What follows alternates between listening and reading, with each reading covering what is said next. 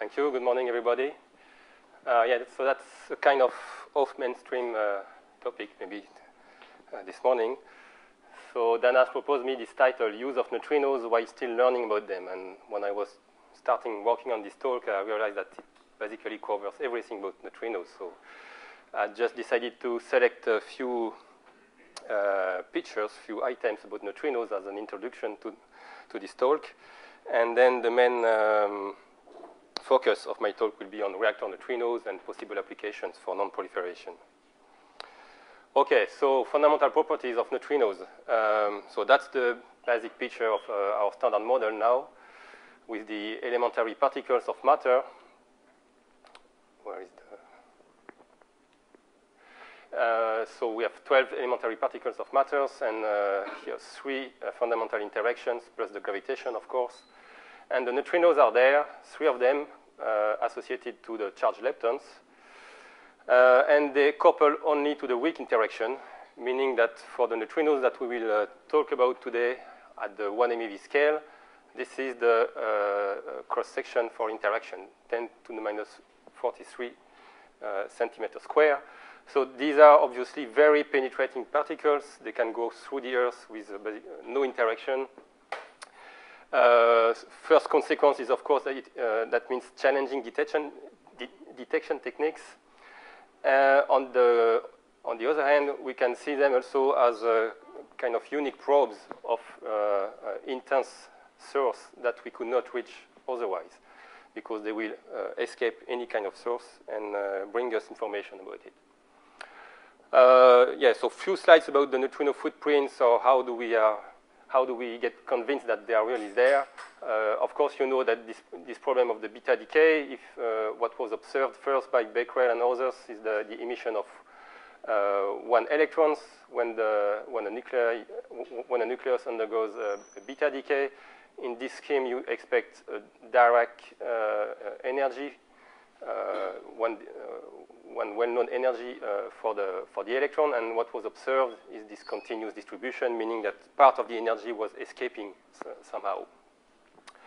Actually, it took some time to really get sure about this missing energy. Discussing with an old colleague from my lab, I got this picture from Becquerel himself. He used his beta source next to a simple dipole magnet, like a small round box with several slits, and he took a picture as the first historic picture when he discovered the radioactivity. And you see that actually electron rays are escaping through all the slits. That was the first evidence for a continuous spectrum. I don't know if this picture got forgotten or people didn't believe in it, but it took 26 more years to really get convinced with the last experiment with the calorimetric measurement that indeed the mean energy was about half of the one we expected, and so something was some energy was escaping, possibly with the neutrino.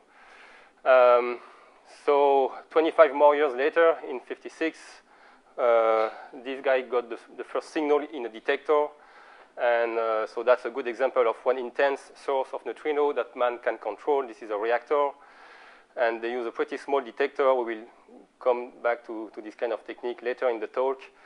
And they could observe up to 3, or I would say only 3 neutrinos per hour. But they could really argue about the background and show that these events were disappearing when the reactor stopped. And they were awarded the Nobel Prize for this discovery. Another important observation is the neutral current process that was first observed in the Gargamel chamber at CERN. This is back in the 70s. Here you see the picture. There is nothing coming in. At least we do not see anything, any tracks in the bubble chamber. 1 electron is recoiling pretty fast, emitting Bremsstrahlungs and electron-positron pairs, and no other products. So the interpretation of this picture is the elastic scattering of muon neutrino from the beam delivered by CERN in this bubble chamber. and we do see only the recoil of this electron. And this is a proof that neutral current exists, and that's an important consequence of the gauge theory formalism of the weak interaction with the theory of, by Fermi for the beta decay. Only charge currents were described, and really the neutral currents is a consequence of the gauge theory formalism, and that was observed here for the first time. Then one word about the cosmic or solar neutrinos. The very first guy trying to catch these neutrinos from the sun was Davis, using the old gold mine. And this is a large tank of organic liquid, and he was trying to detect few interactions per day. And then later on, in the Kamiokande mine in Japan, they came with a very large detector where they could detect the Cherenkov light induced by electrons struck by the highest energetic neutrinos from the sun. And so the one electron was recoiling. This is similar to the Gargamel event we were seeing, but with an electron neutrino. And the direction of the electron and of the associated Cherenkov cone is forward. This is the favorable kinematics. And reconstructing the direction for all events, they could prove that it was following the direction of the sun, and that's the first picture of the sun from deep underground. So it proves that actually the sun really burns because there are fusion processes inside the sun that emit neutrinos via the beta plus process. And another interesting event still in this Super Kamiokande detector was in 1987, where we had the chance that a supernova exploded not too far from our galaxy, and in Super Kamiokande they could see these 11 extra neutrinos with respect to standard background signal within a very short time. This is the time in seconds here, so this is really a big burst of neutrinos that again confirms the scenario of the explosion of this star and conversion of massive quantity of proton into neutrons. And so for this observation of the solar and supernova neutrinos, this guy also got the Nobel Prize in 2002. And last interesting fact about neutrinos, I told you there were 3 neutrinos because we associate them with the charged leptons, but why not more neutrinos? Actually, we do have nice information about this number of neutrinos. First, if you look at the decay width of the Z boson, so that was an experiment done at CERN. That was with the LEP collider, positrons against electrons. You tune the energy so that you are just at the resonance of the energy in the center of mass is the mass of the Z boson, so the experiment can accumulate millions of Z bosons and look at the width of this particle. The width, of course, depends on the lifetime and how many channels are opened. You can count everything you know, and at the end, there is a remaining missing contribution to fit the data. And then you try to plug in some neutrinos, 2, 3, or 4, and that's the error bar that the fit gives you. So that's really 3 neutrinos. We know that there are only 3 neutrinos that couple to the Z boson, that are connected with the weak interaction, and that are lighter than the Z boson. Of course, if there is a very massive neutrino, we won't see it here because the decay channel is not open. Another impressive information about the number of neutrinos in the universe is this wonderful data from the Planck satellite that we got early this year, late last year. So what you see here is a map of the microwave background from that's the remnant from the radiation of the Big Bang just before, just at the moment where the light was able to propagate freely in space. Before that, the density, the temperature was too high, so the matter was in a kind of plasma state. Electrons and photons were interacting very strongly. When the temperature comes low enough, electrons are catched by the protons to form hydrogen atoms, and the light can escape freely, and that's what we see now. And of course, people are analyzing this very small inhomogeneity in this background. This color here is at the level of 10 to the minus 4, 10 to the minus 5 level. Okay, it's a very uniform temperature, but now they are able to see very small differences. And this analysis is, you look at the different angular scale, you look at this difference, these inhomogeneities, at different scales. So small L is large scale, like a dipole or quadrupole oscillation in this map. And high L is smaller and smaller scales. And I won't go into the detail, but basically that's what the Big Bang theory and then expansion predicts. That's a big peak in the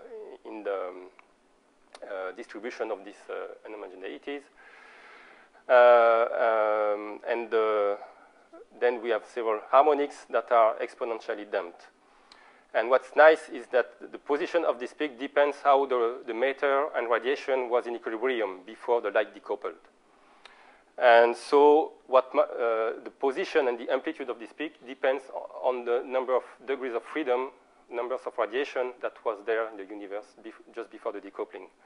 So again, if you start plugging different numbers of neutrinos, you see that the amplitude and the position of this peak will move, and fitting this very accurate data, that's the number you get. So that's really impressive that just looking at the background, this CMB in the sky, you can infer very accurate constraint on the neutrinos. So I stopped there for the general presentation of neutrinos, but for sure, at this point, we know that neutrinos are there, and they are even the most abundant matter particles in the universe, by far above electrons, protons, and neutrons. Only photons are above in numbers, but I don't see them as matter particles. They are mediator of the electromagnetic interaction. Before going further in my talk, of course, I need to say a few words about neutrino oscillations. So that's an idea pointed out first by Pontecorvo back in the 50s. And what we have is 3 neutrino states. And if you look at the quantum numbers, they are all the same. Well, there is 1 electron, 1 muon, and 1 tau neutrino. But this is not a conserved quantum number. As far as I know, there is no symmetry that is asking for this number to be conserved. So there is, these 3 states could mix. And if you have a current superposition of these states, you could have this kind of interference phenomenon predicted by quantum mechanics. And when these coherent packets propagate, if they have different masses during propagation, the contribution of the 3 wave packets during the propagation will evolve. And when we recombine the wave packet to detect the neutrino state, we may observe a change in the flavor of the neutrino. That's the phenomenon of oscillation. So it requires different masses between the 3 states, so at least 2 non-zero masses. And since we know that these guys have very, very small mass, actually you can have this current propagation of the wave packets over macroscopic lengths. And that's what we observe in many experiments. So this is the basic formalism. Let's assume a neutrino is produced by a reactor. We will see more in detail, but here we have only beta minus decay from the fission products, so it's pure electronic neutrinos, anti-neutrinos actually. Then we have some propagation until we detect the neutrino, and again we must couple this neutrino to the weak interaction and tag a specific flavor. Let's assume that we use only beta inverse process, so only the electronic neutrino are seen here. What happened in between these two, the production and detection, is that so these electron, muon, and tau flavors, they talk with the interaction when you produce or detect the neutrino. But for the propagation between source and detector, what matters are the mass eigenstates, the Hamiltonian eigenstates. And there is no reason why these two sets of states are the same. We have the the same trick for the quarks, for instance. There is a mixing matrix between the mass states and the flavor states. So that's what I call the big theta. That's the mixing that converts from the flavor to the mass eigenstates. Once you projected, so we started with a pure state of electronic. Through this matrix, we have a combination of nu1, nu2, and nu3. And during propagation, if the masses are different, the contribution, the weight of each contribution will change. And when we apply the detection, we have to project back on the flavor states using the inverse of this mixing matrix. And starting with a 100% electron state, we may end up with another contribution, a non-zero contribution from the two other flavors. So to describe this mixing, we need 3 mixing angles to mix 1 and 2, 1 and 3, 2 and 3. And we need differences in the mass. When you write down the formalism, what enters in play is the splitting between the mass square. So there are only 2 independent splitting parameters. And that's the way we generally write this mixing matrix. So it's a product of 3 rotations. Here we mix state 2 and 3. Here we mix 1 and 3. Here we mix 1 and 2. And the C and S are just the cosine and sine functions, usual rotation matrix. And today, we know basically all the parameters. The last missing angle was the theta 1,3, and it has been measured lately with reactor experiments. I will show you the results later in my talk. And the mass splitting, you see that they are very small, 10 to the minus 5 eV square, 10 to the minus 3 eV square. And they are well distinct. There is a factor 30 difference between the two. So it means that in the mixing process, you have really 2 decoupled regimes because of these 2 separated mass splitting. Last point about oscillation, you heard a few weeks ago that the Nobel Prize was awarded to this guy for the discovery of oscillation. This is the third Nobel Prize for neutrinos. And so the first observation of clear signal of an oscillation was again in Super Kamiokande in Japan, where they were looking at neutrinos produced by cosmic rays in the atmosphere. So you have downgoing neutrinos produced just above the detector, but also upgoing neutrinos produced in the atmosphere on the other side of the Earth, going through the Earth and then interacting in the detector. And if you look at the downgoing versus upgoing neutrinos, you do see the difference in counting rate. This is corrected for solid angle effects and everything. The difference is just because here you have a longer baseline, a longer time of flight that gives time to the neutrino, the muon neutrino, to convert it into tau neutrino. And the second experiment was about the solar problem. All experiments were looking at the electronic neutrinos from the sun, and they were all reporting 50%, 70%, 50% missing contribution with respect to the prediction. And this guy came up with a nice idea where instead of looking at the electronic neutrinos using beta processes, he proposed an experiment where he was looking at the breakup of the deuterium in heavy water here. A neutrino could elastically interact with, quasi-elastically interact with deuterium, just enough energy to break up into a proton and a neutron, and he was detecting the capture of the neutron afterward. And this process can be induced by any neutrino, electron, muon, or tau. So he was measuring the sum of all the flux. And so the sum was perfectly in agreement with the prediction. So it was really a proof that all the missing contribution pointed out by the other experiments were due to the oscillation into other flavors. So oscillation is now well proven also and well understood process. Okay, so now let me come to the main subject of my talk, which is reactor neutrinos. And we will see that they also brought a very nice contribution to these oscillation measurements. So as you know, the neutrinos the reactors are very intense source of neutrinos. This is the basic idea. When we fission when a heavy nucleus like uranium nucleus is fissioning. The two fission products are unstable nuclei, and they are neutron-rich nuclei. So they will evolve towards stability using by beta minus processes, and each step corresponds to the emission of one electron and one antineutrinos of electron type. So if on the average, of course, there are many possibilities to break this nucleus in two parts. But on average, there is 6 beta decays from the two fission products. So 6 neutrinos emitted per fission. One fission is roughly 200 MeV.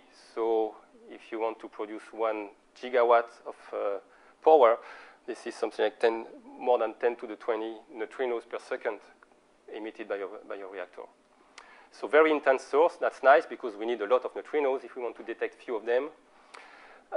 It's a pure source of antineutrinos of electronic types because of this beta minus process. And the energy is well defined too. This is nuclear processes, so between 0 and 10 MeV. Now, if we want to work with the flux and energy spectrum of these neutrinos, we are facing a quite complex spectrum. Because, as I told previously, there are something like 800 possible different nuclei that are produced with the fissions, and the number of beta branches are several thousands. So if we want to enter the guts of this total neutrino spectrum, it's a kind of nightmare. The sum of all the neutrinos that will be emitted by the reactor, first they come from all the possible fission products. So we need the activity of all the products, how many fissions, how many of these nuclei were present, and what are their lifetimes so that we can compute the activity. And then this is multiplied by the spectrum, the total beta spectrum for this fission product. So that's the first sum over all the fission products. Now I'm looking at one single fission product. Of course, we have a decay scheme with several excited levels in the daughter nucleus. So we have to make the sum of all the beta branches, so weighted by the branching ratios, and this is the expression for one single branch from the ground state of the father nucleus to one specific state of the daughter nucleus. How do we write down this this beta spectrum? Well, there is a first piece of theory that was provided by Fermi back in the 30s, which is, let's say, still quite simple. There is a normalization factor coming from the weak interaction, and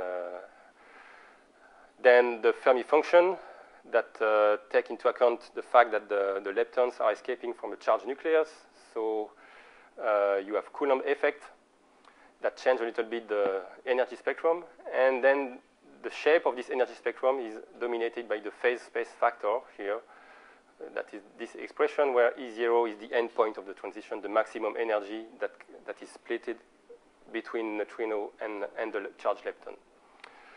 Now, this is not the end of the story. This is the very basic view for a simple transition. In reality, depending on the quantum numbers from connecting the two nuclei, you can have what so-called forbidden processes when you change the parity, or for higher change in total momentum, orbital momentum. So in that case, you have some complicated nuclear matrix element that enter into the play, and that brings extra energy dependence. And also, this is only to first order. Then there is a whole bunch of corrections, QED radiative corrections, finite size Coulomb correction, the fact that the weak interaction itself occurs in a finite size nucleus, the screening of the electron cloud when the charged lepton escapes the nucleus, and the weak magnetism effect, which is a term that comes when the energy of the leptons is high enough. You have kind of weak magnetic effect, like you have magnetic effect in the electromagnetism case. So that's a lot of information to deal with, and we'll see that it's very difficult to get that from all the measurements, all the nuclear databases, although we are doing really great progress in that. But really what we want to do with this prediction is to look for oscillations, for instance. So we are looking at small distortion in the spectrum, let's say the 10% scale. How can you be sure that computing all this stuff, you will end up with a 10% accuracy? This is really challenging, okay? So the real breakthrough was brought in the 80s, just before people started to look for oscillation at reactors, actually. They were waiting this data. Mr. Schreckenbach and others installed this experimental setup at the ILL reactor in Grenoble in France. They used this long tube under vacuum that could go very close to the core of the reactor in a very intense thermal neutron flux.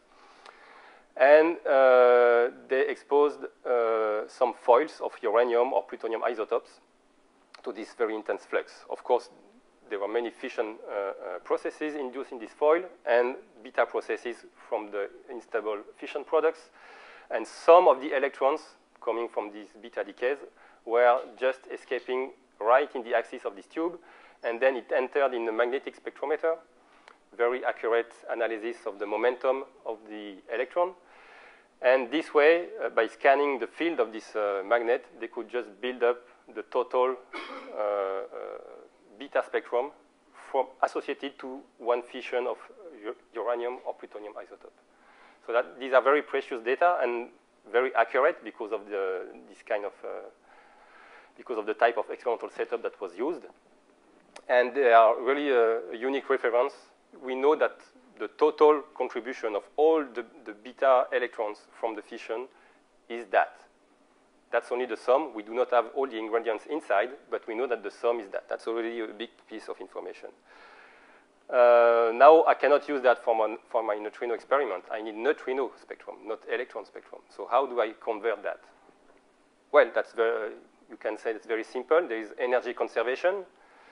So the energy of the electron plus the energy of the neutrino is always equal to the endpoint. So if you look at a single branch, this is an electron branch with endpoint E0. Because of Coulomb effect, the start of the spectrum is not 0 here. And if you apply energy conservation, the neutrino spectrum is just the mirror image of this beta branch. Very simple. But you cannot apply that to a complex spectrum where several branches are contributing. That's the example for this atom that I show you here. It's a sum of 3 or 4 branches. And you see that, so this is the red curve. If you apply the mirror symmetry with respect to 1.5, that gives you a completely different spectrum than the real neutrino spectrum. That's because this mirror image has to be applied on every single branch, not on the total sum of the branches. And that's an information that we do not have from these measurements. So how do we do? So the idea that they developed is to use a conversion procedure. It's a very simple idea. They use kind of virtual or effective beta branch. They are not corresponding to any existing nucleus in nature, but they have the good shape, this Fermi theory, phase space factor, the Fermi function, etc. And we leave the endpoint and the amplitude of this virtual branch free, and we fit that to the high energy part of the spectrum. So you see here that the first branch is really fitting very well the end of the spectrum. Once this is done, you subtract the contribution of this branch, you get a new total spectrum, fit again the high energy part with one more branch, etc., etc. And at the end, it's possible to completely zero the initial spectrum, and so that the sum of all the virtual branches is exactly the total electron spectrum that was measured. Okay, so these are virtual branch, but they do have the good energy dependence from the Fermi theory, and the sum of all these branches is bang on the electron data. So now you can take every single virtual branch and convert them into neutrino using this trick here, because for one single branch, you can do that. So use this mirror image for all the single branch and compute the sum of all the converted branch again, and that gives us the total neutrino spectrum. So that's how we got the reference neutrino spectra for the different fissions in the reactor, the main isotopes, uranium-35, plutonium-39, plutonium-41. 3 different curves with a complete error budget. We have a correlation matrix for this spectra with normalization, shape errors. Everything is well detailed and argued. And that was the reference over the last 25 years. Okay, so it looks like we are ready to perform reactor neutrino experiments. We still need a detection process. And the golden channel is really this one, the inverse beta decay. Thinking about a neutral current process is not a good idea because you have only one single particle recalling, like in the Gargamel chamber. Any gammas in your detector, in the rock outside, or any kind of background will induce the same kind of signals. It will be very difficult to find out to recover your few neutrinos per day among this huge background. So this process provides a very selective sequence in time and in energy. So the antineutrino of electronic type interact with the proton of the target. And this is the inverse beta process. In the final state, we have a positron and a neutron. The positron, what we use for the target and the detection actually is an organic scintillator because it combines nicely the fact that it has a lot of protons for the target. And as soon as the particle propagate into that liquid, they will give signals. So the positron gives a prompt signal. That's a first flash of light from this positron. If you look at the kinematics, these are very heavy objects, particles. So basically all the kinetic energy of the neutrinos is transferred to the positrons. So that's a way to measure the energy of the incoming neutrino. And then the neutron is emitted with few 10 of keV of kinetic energy. It will take few microseconds to lose its energy, to thermalize in the liquid, and then start to diffuse, like in a reactor.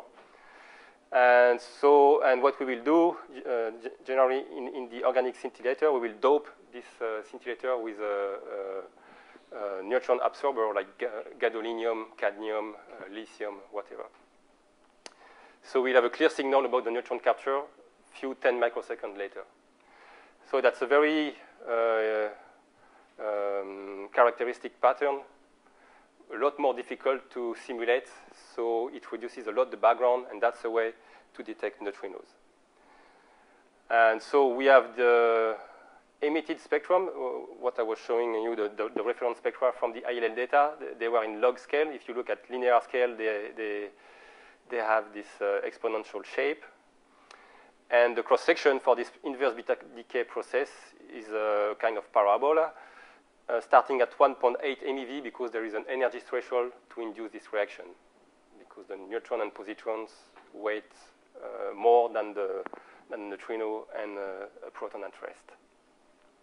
So multiply the two curves, we get this kind of expected shape for the detected spectrum when looking at neutrinos from a reactor. We can do that for every fissioning isotopes, uranium and plutonium. And we do see a first interesting fact is that the number of neutrinos detected after one fission of plutonium is less than for the fissions of uranium-235 or plutonium-241. It's just due to the fact that there are different nucleus fissioning, so different distribution of mass in the fission products and different kind of neutrinos. Okay, so now we have all the ingredients that we need. We have our predicted spectrum. We still need to talk with the reactor operator to know what is the full power, the total power of the reactor, what is the history of the fuel, so that we know the relative contribution of these various isotopes, but that's something we can do with reasonable accuracy. And then we can have the prediction versus time of the expected neutrino spectrum that we should see in our detector. And if we want to look at oscillations away from the reactor, so the reactor is here at distance 0. Our prediction is normalized to 1, just neutrino flux. And I'm looking at the neutrino flux versus distance for a mean energy of 4 MeV. That's about the energy, the mean energy that I have from the prediction. So in my detector, since I use this beta inverse process, I'm only sensitive to the electronic neutrinos. They certainly do not have enough energy to produce charged muons or charged taus on shell. You need tens, hundreds of MeV to produce that. This is not possible from a reactor. So we can only detect these antineutrino of electronic type. And if they do oscillate, they will convert to some fraction in other flavors. So we will see a missing contribution in the detected flux. So that's a disappearance. All the reactor experiments are looking for disappearance of the electronic neutrinos. And that's the formula plugging in these rotation matrices and mixing matrices. One has the amplitude of the phenomenon given by the mixing angle and the frequency given by the mass splitting and the position distance between source and detector and the mean energy of the neutrino. So here the mean energy is fixed to 4 MeV. The distance between the source and the detector is my axis here. And the mass splitting, I told you that we have two different mass splitting that differs by a factor 30. So I expect two different regimes of oscillation at a factor 30 difference in the distance. Okay, that's what I observe here. The first mass splitting, you expect the first oscillation around between 1 and 2 kilometers. And the second mass splitting is 30 times larger, so the first minimum will occur 30 times further away from the reactor, and this is the second parameter here. So that's basically the expectation from the from the oscillation processes for the reactor neutrinos.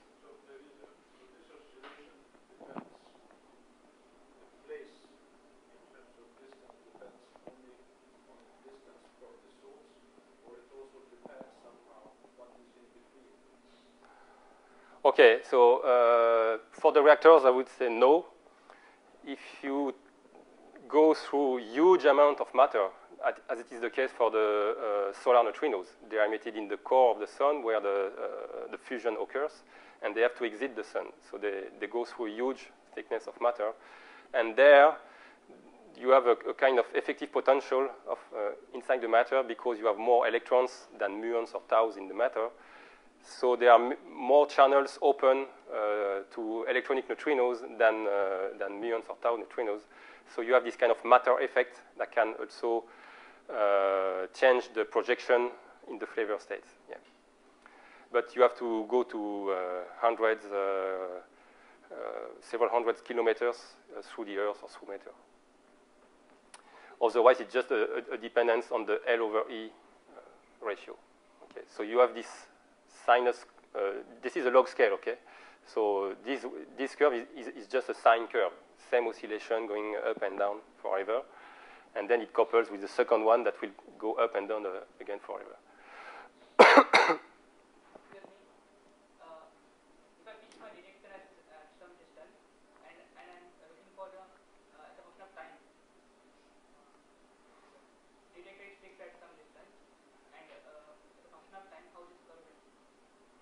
As a function of time,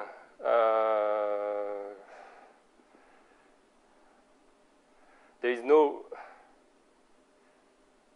You mean you would like to follow in time the evolution of the neutrino, okay? So this we cannot do because the neutrino detectors, the largest neutrino detectors we have is the Super Kamiokande. It's 40 meters diameter, 40 meters high. That's a huge volume. But still, the probability for a reactor neutrino to interact within this huge volume is maybe 1 over 10 to the 15. So you need to send 10 to the 15 neutrinos through this volume to have one interaction. Okay? So there is no way you can have several interactions of the same neutrino. I don't know if it answers your questions, but we do not follow in time the neutrino. There is only very few neutrinos that interact sometime in our detector. With this process, it is absorbed anyway. There is no, it is not elastic scattering. It is absorbed on the proton. So the only information we have access to is the dependence on distance and energy. So from the theory, we know that there are some particular distances where the oscillation will be at the maximum. That's where we want to put the experiment. And once the detector is fixed at one distance, you can look further at the energy dependence, because this plot is for one energy fixed at 4 MeV. If I decide to look at this oscillation, I will set up a detector 2 kilometers away from the reactor, but then I still have some energy dependence from 2 to 8 MeV. So because of this function, I will also see oscillation pattern in my detector at a fixed distance. So that's the two lever arms we have to study the oscillation. Can I ask the same question? Okay. If I understood that. So how you are sure that your source is the same as a function of time? Because you are a reactor. The reactor is always changing. So is the neutrino you detected today is the same detecting tomorrow?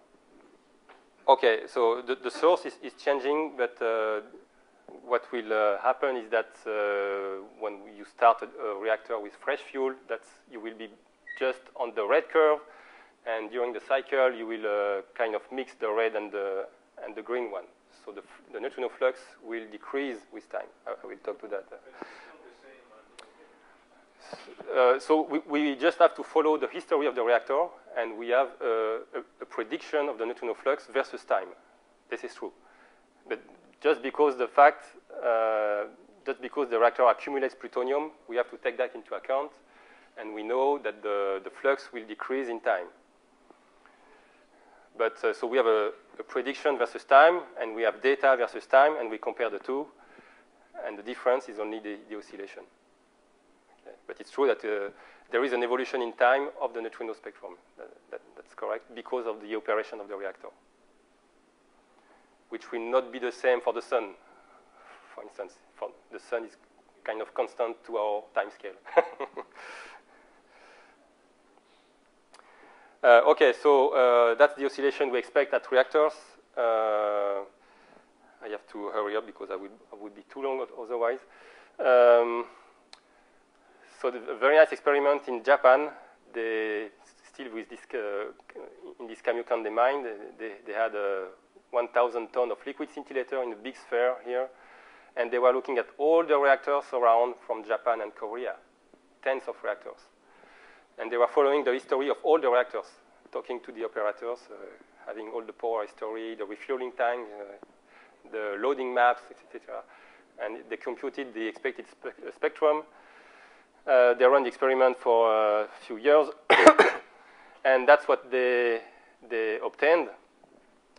They put all their events in bins of L over E, because this is the ratio that is important for the oscillation pattern. So the expectation with no oscillation is would be a horizontal line, 1, and that's what they observed.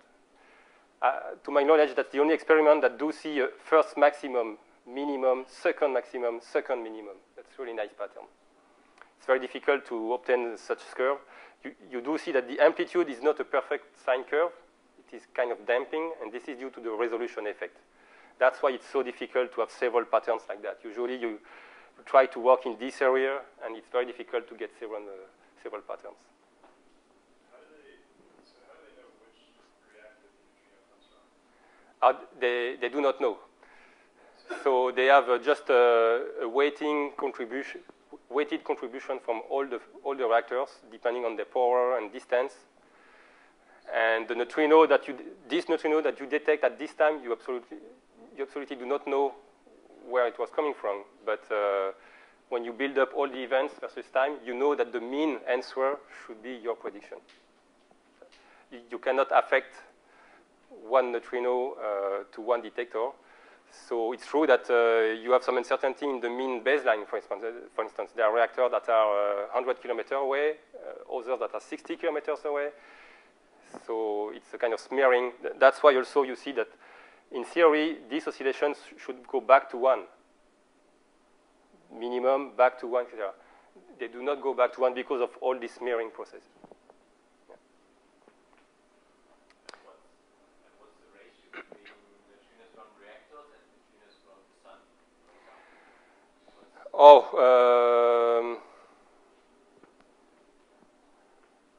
In that case, maybe it's comparable in flux. 1 kilometer away from a reactor, I think you have something like, yeah, the reactor is really dominating in flux by far. Here it's kind of long distance, so maybe it becomes comparable, but anyway, we are not sensitive to the solar neutrinos because they are neutrinos. The reactor emits anti-neutrinos. So you detect only the... Here, these are neutrinos from the fission. The sun is fusion. Okay? And with the beta inverse process, only the anti-neutrino can contribute. So whatever the solar flux is, we just don't care. I mean, they can induce some electron recoils from time to time, but they will not correspond to this prompt and delayed time sequence that we expect from the positron and the neutron capture. Okay.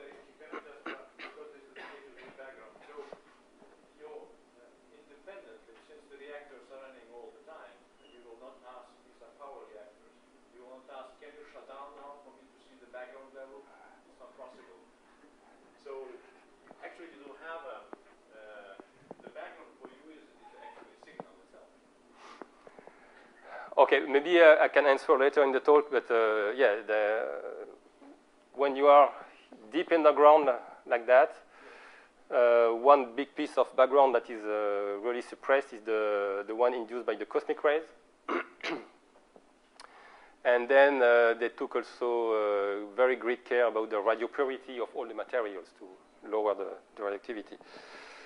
How can you deal with that? I don't know if you guys go into many details, but background from 2 gammas, for instance. You have 1 gamma, and then right in the good time, another gamma that is consistent with the energy of a neutron capture. That could be a fake event.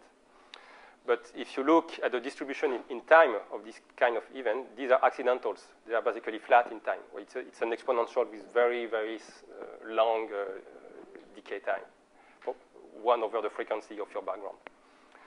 So you can measure that online.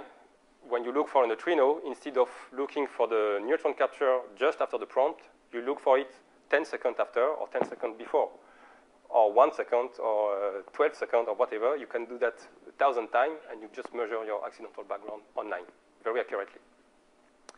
And then this is subtracted statistically from your data. So if the rate is too high at the beginning, you're kind of in bad situation. I will show you the other data later in the talk. But you can subtract it, of course, still. But you will be spoiled by the statistical fluctuation of your large background. And for the muons, there are all kinds of processes induced by muons, and there are techniques to select that from the neutrinos. But it's true that there are very few experiments that have only those experiments that are looking to 1 or 2 reactors. Actually, they can have sometime both reactors or the single reactor off, and then you measure the actual background, which is very nice. But that's a very rare piece of information. Yeah, so that's the second oscillation pattern that was measured lately at the reactors. This is actually a French concept that was developed initially by the double show collaboration. So the show site is in France, close to the Belgium border, and we have these 2 powerful reactors. And the idea is to put 2 identical detectors underground, one 1 kilometer away and another one close to the reactors, and just compare the measurements in both detectors. This one is measuring the neutrino spectrum before it starts oscillating, and this one is just at the maximum of the oscillation. And in this case, you don't care about what the reactor operators are doing, what is the power, what is the composition of the fuel. They are measuring the same flux at the same time, and you just take the ratio to look at your oscillations. And that's the kind of, so there are other experiments in China, Diabe experiment, and in Korea with the Reno experiment. I show you here the most precise results so far. You see the kind of, that was the last mixing angle we were missing, the theta 1,3. We were missing it because it's kind of small. The other one, they are close to maximum, 45 degrees. That's the maximum mixing you can induce. This one is close to 8 degrees. And so now that's the kind of accuracy we can put on these measurements. And you see the data here. This is one example of, so that's the configuration. They have 6 different reactors here close to the sea, and they have several sets of detectors monitoring these reactors, and one set of detectors far away to compare with the near detector. That's the measurement in the far detector setup here, compared with the prediction with no oscillation. And even they do not know they do not need the prediction. They just take the ratio between this data and the data in the near detector, and that's what they get. This nice oscillation curve. And if you, so this is versus energy. If you combine your data in L over E, using different combination of detectors and energy, there you have this nice sine curve with the distribution of all the data. Okay, so that's the situation we have now with reactors. The Kamlan point is somewhere here. They really have seen this big deficit of neutrinos due to the one set of mixing parameter. And the other 3 experiments have seen also this other regime of oscillation. And if we look further at this curve, that's nice here. We do not have any oscillations, and I will show you later there are many experiments that were performed between 10 and 100 meters away from the reactor, and they were all flat, no sign of oscillations. So that's the idea. Since now we are really entering this era of precision measurement. It's not a matter of saying, well, neutrinos exist or not. We are doing really precise measurement, percent level measurements with the neutrinos. So we have a kind of mature technology to deal with these kind of phantomatic particles. And so that brings the idea to apply for the first time neutrinos to some societal topic, like the surveillance of nuclear reactors.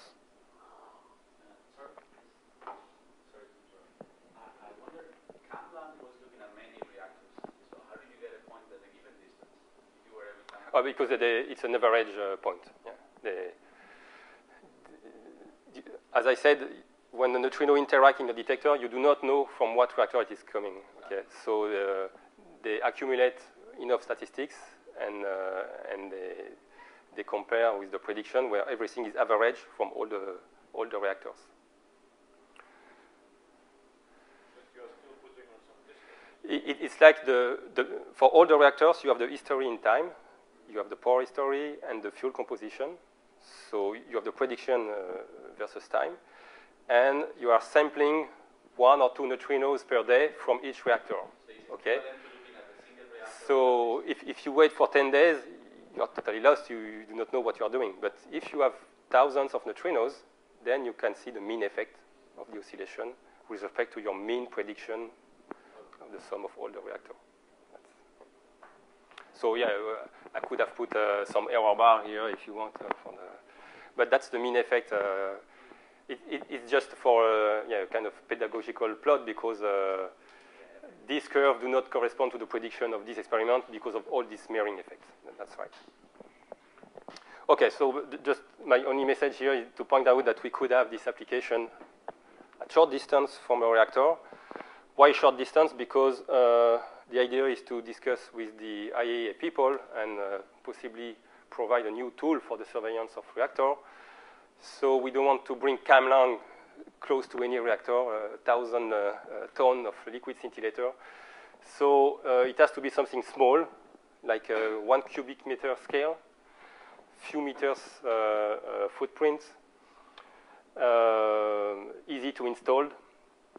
And so if we go close enough to the reactor, it's like a neutrino camera, we could have enough signal to follow the operation of the reactor.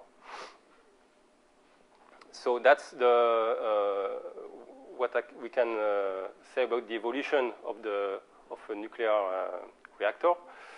As you know, this is the beginning of one cycle in the life of the reactor. We just replace 1/3 of the fuel by fresh fuel. So when the reactor restarts, it is dominated by fission from uranium. We still have some plutonium in the core that is also participating, contributing to the fissions.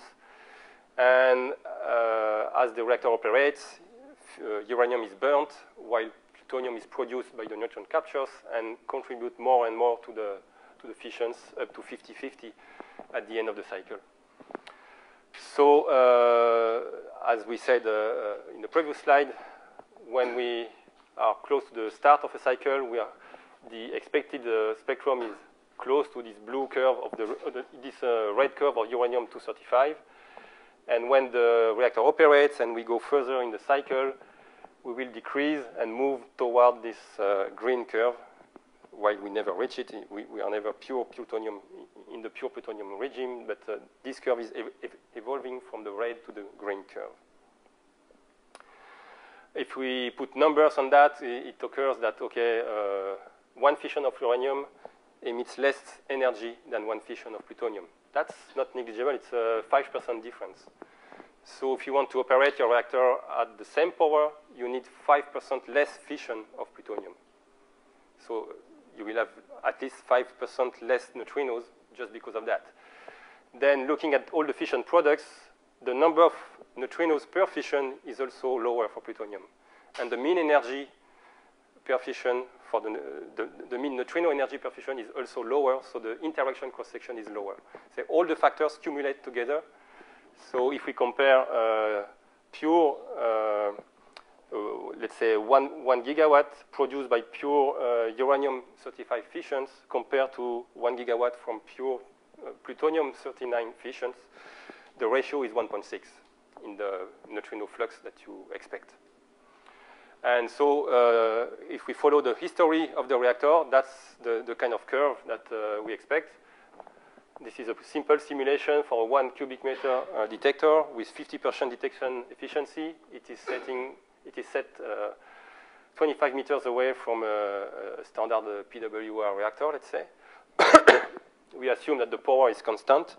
And because of this evolution of the core, the neutrino rate we detect is decreasing in time.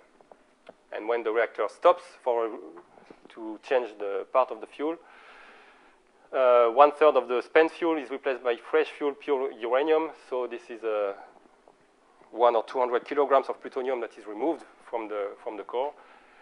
The reactor restarts at the same power, but we do see the jump in the neutrino rate because we change the composition of the core. And that's the idea of the non-proliferation. Of course, you see when we remove 200 kilograms of plutonium, we do see it. The question is how far can we go till it's really relevant mean of surveillance useful for IAEA. And of course, the principle is so is really this control of the plutonium content. As you know, I guess there are two ways to produce weapon-grade material, either at the level of the enrichment, if we continue this process to very high level of enrichment, you have quasi-pure uranium, that's one way to build a bomb. And the other possible material is plutonium-239, which is not existing in nature, but that is produced in the reactor. And that's the idea of this surveillance by the neutrinos. Since we do produce plutonium, and this is chemically different from the rest of the fuel, it can be separated. It's not an easy process, but that's one possibility. So the idea of the monitoring by the neutrinos is to survey this stage and to know what amount of plutonium is in the reactor, and if we do see any subbit change or some possible diversion of the plutonium associated to a change in the neutrino rate. So we have stringent specification before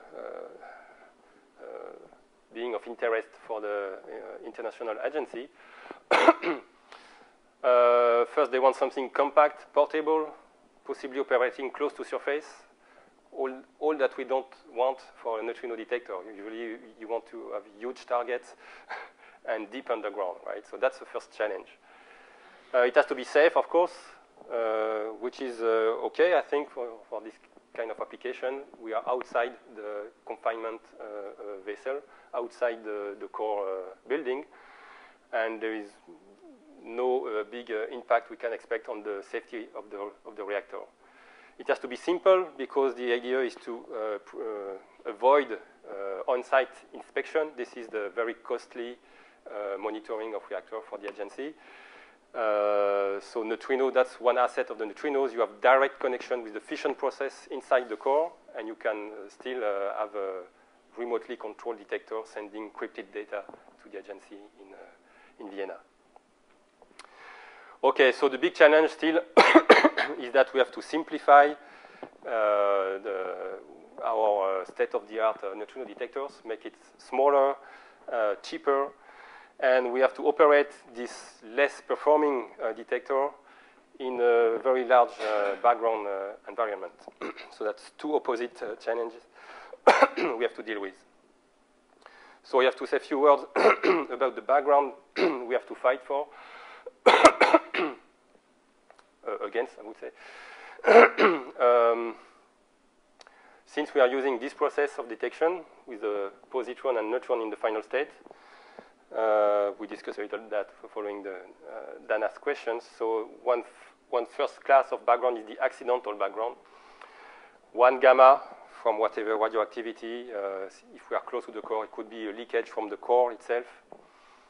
And 1 neutrons or another gamma that with energy compatible with the signal of the neutron capture. So what can we do against that? Well, we have to shield the detector with polyethylene and lead to absorb all this radiation from the environment. And the remaining contribution, as I said, we can measure it using this off-time window technique and subtract it. But we have to develop enough shielding around our target to first reduce this contribution to acceptable levels. And the other kind of background is what we call the correlated background. This time, this is a single particle that will induce the whole process. Here, this is a 1 muon from a cosmic ray shower. If this muon interacts close to the detector, in the sealing or in the shielding around the detector, we don't see the muon itself, but it can produce, by spallation reaction, it can produce a fast neutron, fast enough to bounce several protons in our target, and we do see the recalling protons, and we interpret that as a prompt signal. This is mimicking the positron. And then the neutron will thermalize, diffuse, and get captured. This is the second part of our signal. There's nothing we can do against that, except the only difference is that we have recalling protons, not positrons, so we could use some pulse shape discrimination capacities of the liquid. What can we do so against this background? Well, if we stay on the parking lot, there is, up to now, nobody could achieve neutrino detection. The natural cosmic background is just too high. We still need to be like here in this room with 1 or 2 ceilings above our head. That's enough to calm down the lowest energetic showers. We use around our detector. We have muon vectors to try to tag all the muons that are passing nearby, but it doesn't cut everything, but at least part of it. And as I said, the last piece of information we can use is the pulse shape discrimination between a recurring proton and positron. The shape of the signal can be different. At the end, the remaining contribution, we can still subtract it if we have reactor off data, which will occur in this case because it's a one detector very close to one core. So each time they refuel it, we have reactor off data.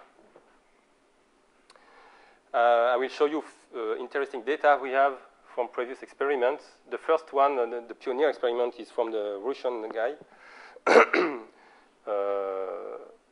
Actually, they were using the Rovno reactor. It was a very nice site. They were only 18 meters away from the core and just underneath the reactor. So huge protection against the muons, cosmic rays. And still they had a good piece of shielding between the core and their detector, so the background was not that high. And it was a quite simple detector. You see just the mechanical structure here with all the PMTs that will be plugged in these holes. And inside there is 1 cubic meter of liquid scintillator doped with gadolinium. And that's the kind of data they took in 88. You do see that the neutrino rate follows the operation of the reactor. You see the on-off periods. And more impressive, so they were able to accumulate 174,000 events at that time. That's the kind of spectrum that they get. And more interesting, if you look at the rate versus time, they observe this kind of this decrease of the neutrino rate because of the accumulation of plutonium versus time in the cycle. This is a 1-year cycle here. And they could, because they have this so large statistic, they could even look at the shape variation of the spectrum. When we go from uranium-rich to plutonium-rich, there is a slight tilt of the spectrum, which is really difficult to see. But they were able to see it with a nice significance, taking the ratio between the end and the start of the cycle. So that validates basically the idea that we do have information from the neutrinos. There was an American experiment done in the early 2000s. They were close to the San Onofre reactor. Excuse me, could you come back? So, you can measure the spectrum as a function of energy? Yes. Looking at the, well, it depends on your detector. That's also a compromise. So this is measured, it's not calculated for... This is measured, yeah. This is measured. That's the energy spectrum. Yes, sorry. This is energy. Yes, this is my question. This is energy. Yeah.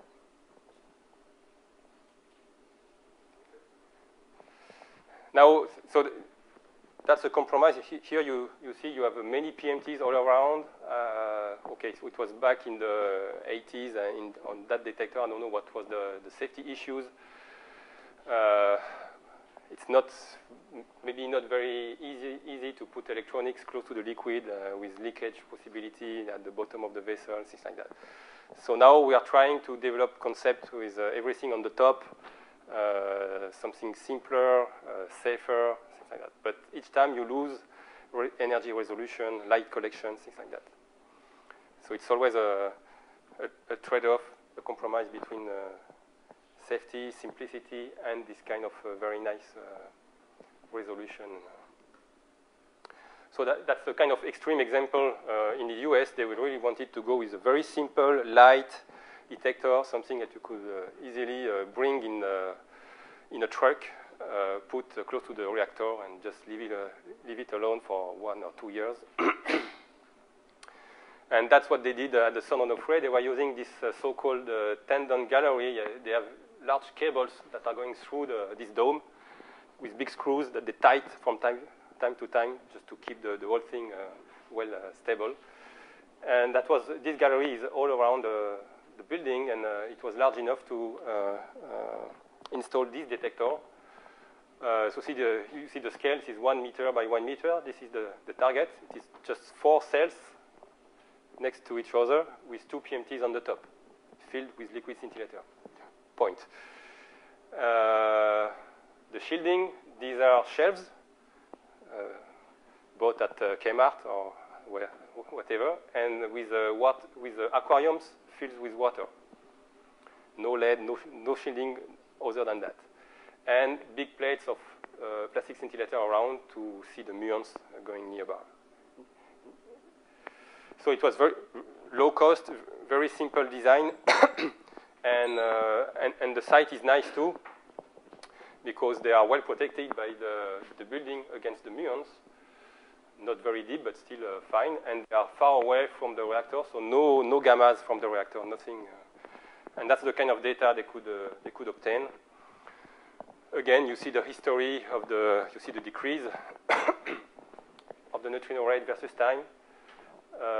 So they did some statistical studies. Within 4 hours, they can say at a 99% level that the reactor has stops. I don't know, maybe not very useful, but that's another. In case of undeclared stop to divert material, that's maybe a useful piece of information if you do not have other surveillance. So reactor stop, this is the level of background with respect to signal. That's quite nice. And then when they start again, you see the jump because they removed 250 kilograms of plutonium in that case for the reactor. Now the drawback, if you look more in details, 1 point is 30 days, okay? This size of error is 30 days, 1 month. And this is 200 kilograms of plutonium. So this is the limitation of this measurement. It's so simple detector that they lost a lot in detection efficiency. Only 10% of the neutrino interacting in their detector were useful or able to be treated by the analysis. And the last experiment I want to talk about is Nucifer. So I was involved in this project at CES Saclay. There we we had the possibility to install a small neutrino detector. Again, that's close to 1 cubic meter vessel. We have an acrylic buffer here to decouple the liquid from the PMTs, and just 2 rings of PMTs on the top. This is a double-walled vessel, and then it's very safe and very stable detector. And we were able to install that just against the pool, the wall of the reactor pool, 7 meters away from a 70 megawatt reactor. So I think that's the closest measurement ever tried from a reactor. What we were trying to do, so of course there the background of the reactor is huge. When you enter the room, you do see on the dosimeter the effect of the gamma ambience. It's not, you can stay in the room, but just your personal dosimeter see it. So I can imagine if you put a germanium detector, you see a lot of things.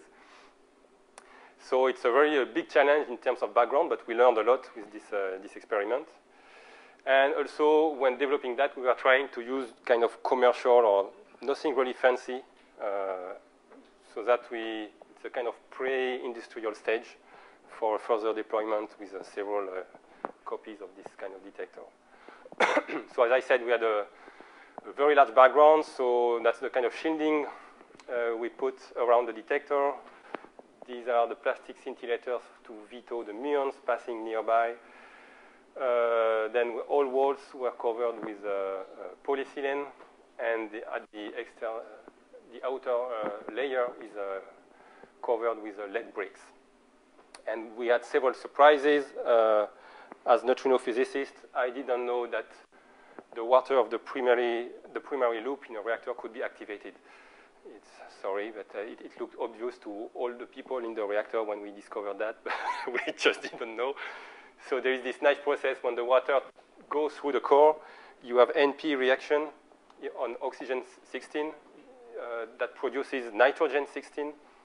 which is a beta emitters with 7 MeV gammas and a few second lifetime. So, and in that reactor in Osiris, they wanted to be able to work on the pump and the cooling system while they were operating the core. So what they did is to build a kind of chicane where the water of the primary circuit do several turns back, it takes a minute to exit this big vessel. Time for all the activity of nitrogen-16 to decay. So everything was decaying next to us, in the room next to us. We didn't know about that. So when we turned on the experiment the first time, and we look at the barycenter of all the events, it was pointing there, and the reactor was there. And that was kind of surprising. So we had to add several pieces of shielding. We did what we can, but at the end, that's what we got for our last data. This is the kind of background spectrum when the reactor is off. These are number of photoelectrons. One MeV is about 350. This is 2 MeV, etc. And when the reactor turns off, that's what we observe just in single rate. Okay, we have something like 300 neutrinos per day, and these are counts per second. Okay, so it's a large background. This is 0.1. This is 1 Hertz on top. And the bad news is really in this window, this high energy window. That's where we expect the neutron capture on gadolinium. This is an 8 MeV signal with energy escapes, resolution effects. So, but still, we expect the high energy windows where we want our neutron capture signal to be clean. We know that at low energy, where the prompt signal is, there will be plenty of background. But when we ask for the neutron partner, we wanted a very clean energy window above all the radioactivity. And that's not the case here. We do have background in the high energy windows for the neutrons and in the low energy window for the prompt, for the positrons. So this, in this situation, your background scales with the square of the reactor power, not the simple reactor power, because you have it in both windows. And that's basically what we observe. So 300 neutrinos per day, but 4,700 candidates per day. So 300 are neutrinos, all the rest is background. So that's the kind of background we have to deal with. And you see here what I was talking about. This is the time between the prompt and the delayed signal in microseconds. So accidentals, they are rather flat, as we expect. And that's and you see that you can measure them pretty well. There is a good correspondence between this off-time Windows event and our candidates. So we can subtract this blue offset. And then in the rest of the events above, you have the correlated events with the nice exponential dependence, which is the time for the capture of the neutron. And in that, we have all the correlated background from the muons and the neutrinos. And if we look at the muons, well, the idea was to, whatever the background we have, we measure it during the off period, and we subtract. That's not that easy, because if we look at the muon rate in our detector, it clearly correlates with the atmospheric pressure, which makes sense. It's a particle that interacts in the first layer of atmospheres, and then depending on the atmospheric pressure, you have more or less attenuation before reaching the Earth. So we have to make sure that the mean pressure or mean muon rate is the same during the on period and the off period. So we had to look at this correlation dependence. It was more or less okay, and we had to correct for this effect. But at the end, that's the signal we have. This is just the neutrino, what we call our neutrino candidates. You see here that trying to fit an offset here is just compatible with 0 with a very nice accuracy. There is no sign of remaining accidental background. The decay time of this exponential is just the neutron capture that we expect in our liquid. So after the subtraction of all the backgrounds, that's our neutrino rate per day. kind of same plot than Rovno, you do see the larger error bars because of this large background that is spoiling the statistical accuracy, but still we do see the on and off periods. And now, what can we say about the evolution of the fuel in Osiris? Well, that's a simulation of the Osiris cycles. We assume that we start with a fresh core with pure uranium. In Osiris, the uranium fuel is enriched at 20%. So it's really dominated by the fission of uranium. And moreover, the cycles are only 20 days long, and they refuel very often. So that's why we need 7 or 8 cycles to reach the equilibrium. But then, after that, the variations are really, really very, very small. And the impact on the neutrino flux is below 1% between the beginning and the end of a cycle.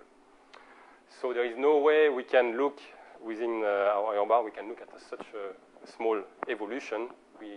Our data are compatible with flat, and there is no way we can look at these sub% slopes here. What we try to do is try to discuss this sensitivity to the plutonium content in the framework of what they call what is the name of this program again?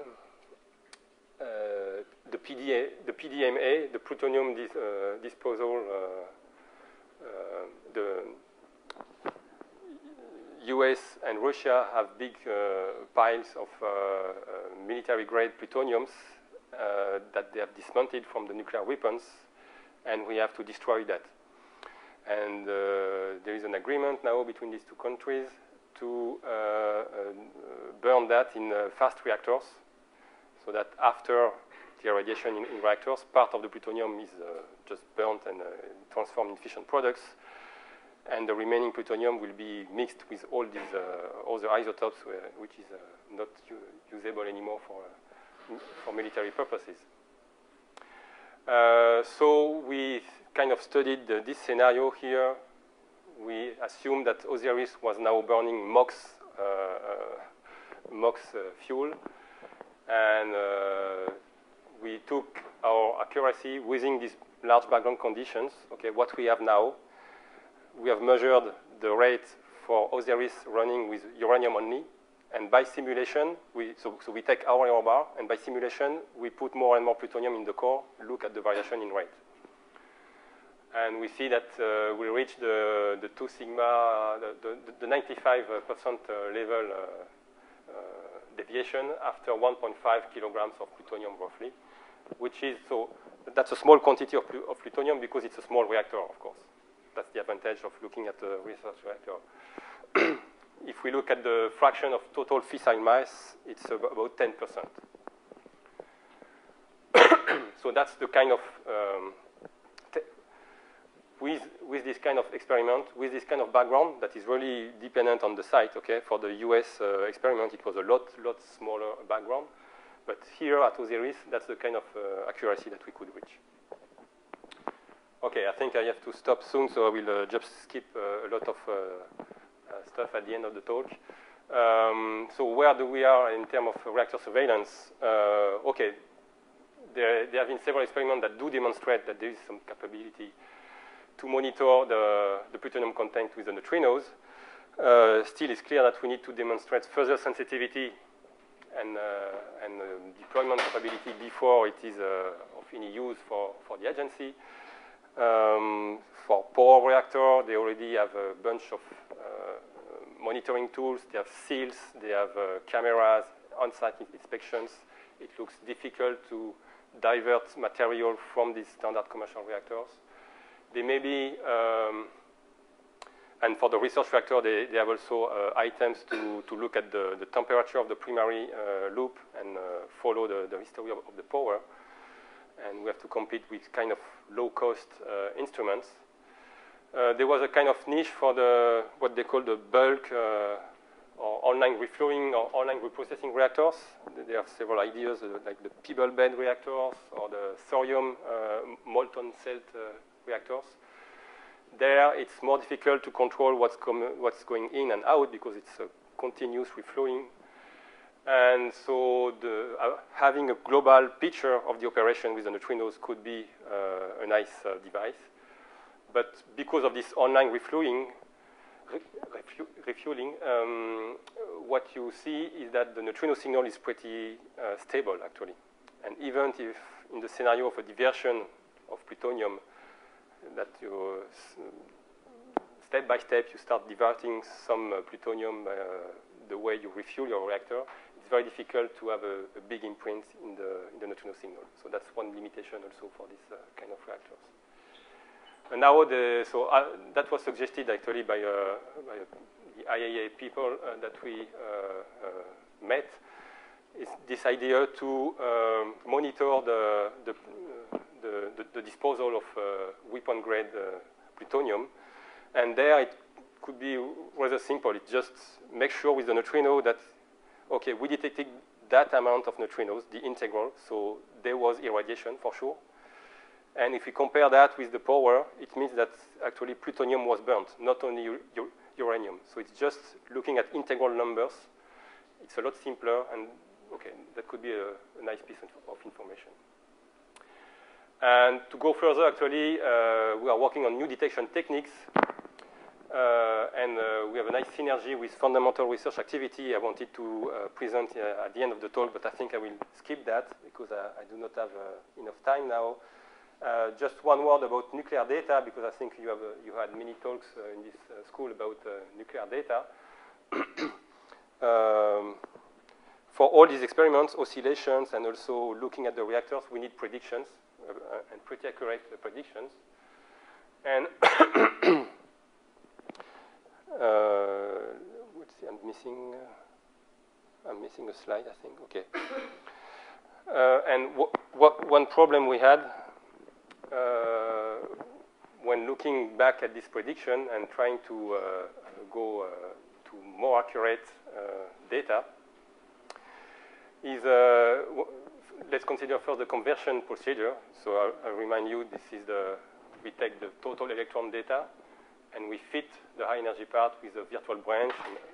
And again, this iterative process. We have a sum of 30 virtual branches, and then we can convert to neutrinos. And that's the expression of one virtual branch. Okay? So there is an endpoint and a normalization factor, and this is fitted on the data, the endpoint and the normalization factor. Fine.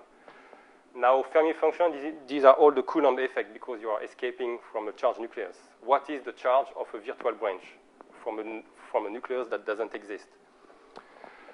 So we had to come up with some approximation looking at the nuclear databases. We do see some correspondence, some correlation between the endpoint and the Z of the decaying nucleus. So we try to fit these dependencies and have a kind of model so that when the fit is going to higher endpoint, it will move also the Z. And then there are more complications like this shape factor, forbidden transitions. What is the forbiddenness of virtual transition? By default, we set that to 1, and suppose it was an allowed transition. And same thing here for all these corrections. There are several approximations, several effective ways to implement the weak magnetism and the Coulomb effect. And so what we tried is to revisit these green and red points, not this one for the moment, but these two.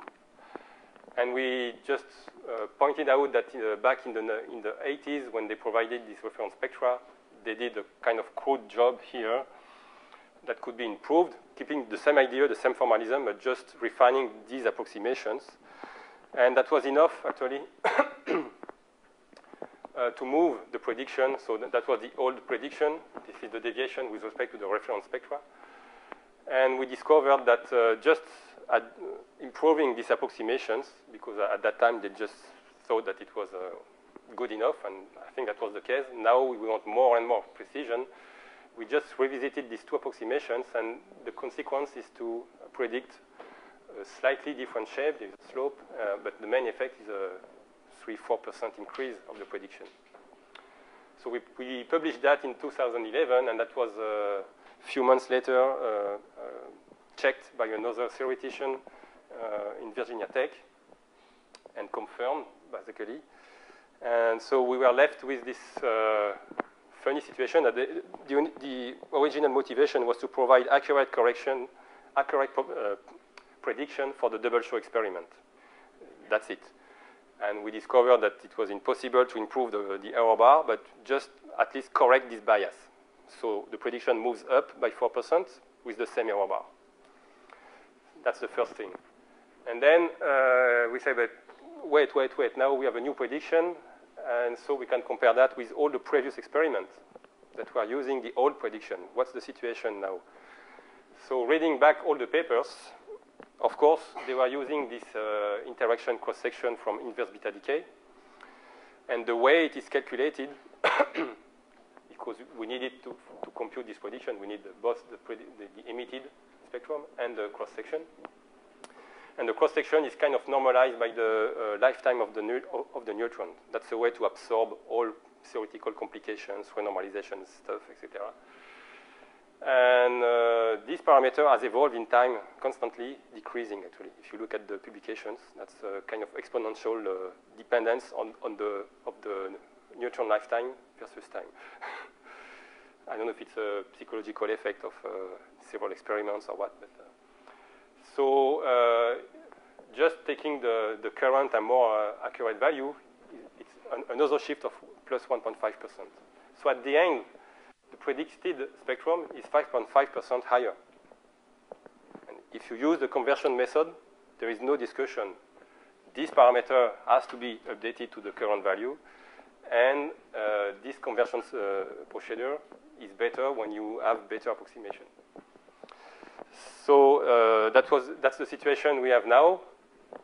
Again, this is the neutrino flux versus distance from the core.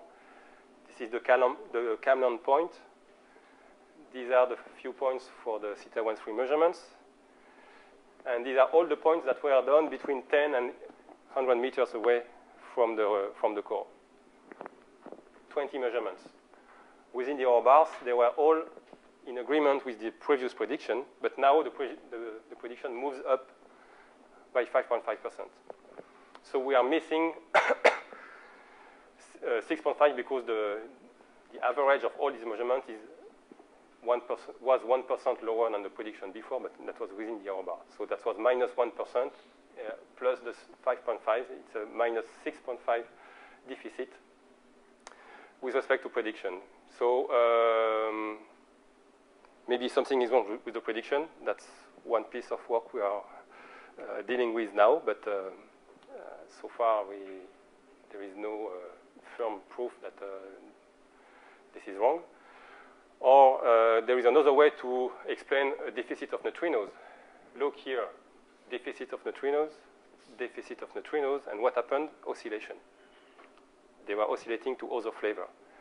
So maybe there is a new oscillation. The problem is that when you look at the mixing matrix, all the possible mixing are there already. There is no possible new mixing within the neutrinos that we know. So if we want a new oscillation at very short distance, we have to invoke a new neutrino. And since we know from CERN, and from cosmology that there is only 3 active neutrinos, if it is new, then it has to be sterile neutrino, which is an old idea by all the theoreticians, and there is a nice place to plug that in the standard model. So that's the kind of contour. This is the mixing angle, and this is the mass splitting. It turns out that there are other experiments that had kind of strange anomalies at the 2 sigma levels. You cannot really conclude about that. 2 sigma levels in solar detections, things like that. And nobody believed in that because the reactor data were just in agreement with the prediction. And now we move the prediction, and the reactor deficit is in agreement with all these strange anomalies that you had before. Okay, 3 sigma levels. It's not a proof. It's just tantalizing hint. So there is a whole program now in the world trying to look for these new neutrinos. And let's see, I have to stop here just to tell you that That's the kind of two efforts that we are putting now on this topic, prediction and sterile neutrinos. Could it be some biases in the conversion of the spectra? There is this article by Anna Hayes that is pointing out possible sources of error in the conversion spectrum. We are working now on these two possible contribution, the forbidden decays. I was telling you that when we fit with this virtual branch, we use allowed decays. But when you look at the nuclear data, there is a lot of forbidden decays. So this is the relative contribution of various decays, allowed, first forbidden with delta J 0, first forbidden, etc. And you see that actually the allowed decays, they dominate at the very low energy, and then it's all about forbidden decays. And we use only virtual branches of allowed type. Is it a bias in our procedure? So we are working on that. I have no time to go into too many details. The fact, the new input that we expect on that topic is that now we have some codes that are able to compute the wave functions for all the nuclei that should be able to cover most of the fission products. They are trying to predict the lifetime of all the beta transition, which is a very difficult process, and you see that they have quite nice results. They are able to put more and more nuclear effect in their calculations. And what's nice is that we should have at least new information from all the fission products to really see what are the possible change in shape from these forbidden decays. And once we have this input, that will give us the reasonable range of variation of the shapes. Otherwise, right now, we do not have enough information from the nuclear community. Once we have this information, we can plug that in the prediction and see how it moves and what's the error. And the other old idea is to compute the spectrum from scratch using the nuclear databases and put the 10,000 branches, sum them together. And we know that one of the big bias in the nuclear measurements is this so-called pandemonium effect, where the way we measure the beta, the way people measure the beta schemes before, there was a systematical effect that tend to put too more weight on the high energy transitions, skipping all this quasi-continuum regime in most transitions. And this is being corrected for. There is a short list of nuclei that do contribute a lot. You see at high energy, you have a few nuclei that contribute to a large part of the spectrum. And people are remeasuring that with total absorption spectrometer techniques. And that's the kind of correction they are putting nucleus after nucleus. You see here the beta strength distribution from ENSDF.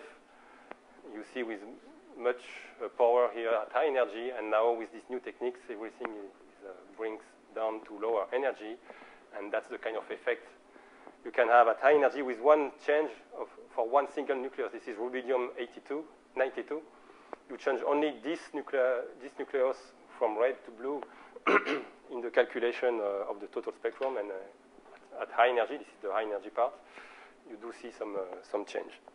And now they are reaching a point where the remaining contribution of unknown or not well measured nucleus is getting smaller and smaller in this regime here. At high energy, it's still difficult, but here we are starting to have a bunch of real good data and maybe converge toward the same accuracy than the conversion procedure. One problem that remains with this method is that even if you have the good information on all the transitions with the good shape, the good branching ratios, and everything, you need to plug that with the fission yields, because you need to know what is the abundance of each fission product in your reactor. And then you have to use the evaluated fission yields from different databases. And right now, people are just pointing that out in the literature, that if you use JEF or NDEF databases, That's the kind of red or blue curve that you can have for the prediction of the spectra. So this summation method is also sensitive to that. This is not the case for the conversion method, and that's another piece of problem that we have to tackle. Okay, I will just skip the search for sterile neutrinos just to tell you, okay, there are several experiments and nice ideas to go further with small detectors close to reactor. I will maybe just point out one idea that I think it is pretty neat. It's this solid experiment that wants to look for the sterile neutrinos very close to a reactor. And the idea is to build a kind of matrix of small cubes like that. This is 5 centimeters by 5 by 5. This is plastic scintillators with optical fibers, wavelength shifters fibers that can extract the light on X and Y direction. And one face is painted with a layer doped with lithium-6. So when this reaction occurs, the inverse beta decays, the positron is seen in the plastic scintillator. There is light emitted and collected by the fibers. And the neutrons will diffuse and has a good chance to be captured by the lithium-6 and produce alpha and tritium with very different particles interacting in the detector. And you see that they have a huge separation between neutron and positron. So for instance, accidental gammas, gamma plus gamma, it won't work here. They will cut it on 9. So they have several powerful. And you see also the topology. This is the positron and the neutron energy deposit in closed cells. If you have one there and one there, you know it's an accidental. So there are also topological cuts possible. And so they are working on that. And that's the main motivation is for looking at these sterile neutrinos. But this is clearly one technique that could be used to develop further small detector close to surface for non-proliferation. Okay, and I will stop there. So we've seen many things about neutrinos. It is connecting many different topics, nuclear decays up to cosmology. We are now entering, as I have shown with the state-of-the-art reactor experiment, a very high precision era in the measurement.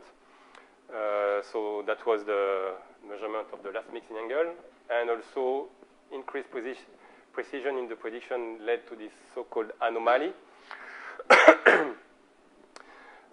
So we have a mature detection technology that allowed to make first experiment with the motivation of surveillance of reactor for the non-proliferation. And so there are quite a bunch of effort in various countries now to go further, especially I have shown this new detection technologies. And the last piece of information we are working on is this, all this information from the nuclear databases. The comparison of measurements and absolute prediction is now reaching a high level of accuracy. And that provides a quite sensitive probe to the quality of nuclear data. And we have identified some key issues. And there are experimental programs and collaboration with theoreticians to make the things move. And I guess it would be useful to also many people to have this corrected data. And whatever is the prediction right or wrong, is the neutrino sterile there or not, within the next 3 years, we will have up to 5 or 6 different experiments in the world looking at these spectra very close to the detector. And so we will have, either we will see big patterns of oscillation, so that's Nobel Prize, sterile neutrino is there, or we don't see anything, but we have at least a measurement of the shape of the spectrum, and we can have new inputs about these accurate predictions. Thank you.